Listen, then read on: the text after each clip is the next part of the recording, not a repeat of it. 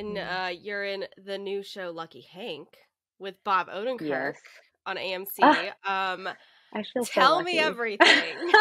I feel so lucky. I've forever wanted to be in a comedy. Like I grew up on I Love Lucy and just, putting all the fake eggs and jackets and smashing into my friends and putting pies on their faces. Like that was such a part of who I had always been, that when I got the opportunity to do this, one, I was terrified because I'd never done comedy, but two, I was incredibly excited. And it was another instance that I showed up on set, and my first scene was with everybody, the whole cast.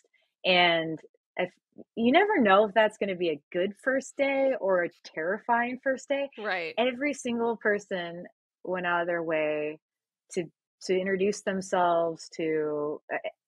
I love being on the set of a comedy.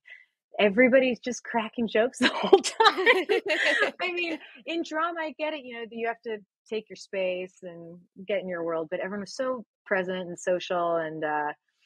And Bob himself came and was watching my first scene. I'm a news reporter, so it's actually the hardest thing I think to do is stare at the camera and talk. Yeah. I don't know what, maybe it's just me, but I'm really bad at it. And so it was really nice to have him there, and he was giving me, some feedback. He's like, try this, like, think of this, like, he was just he was really good at drawing out the best in everyone.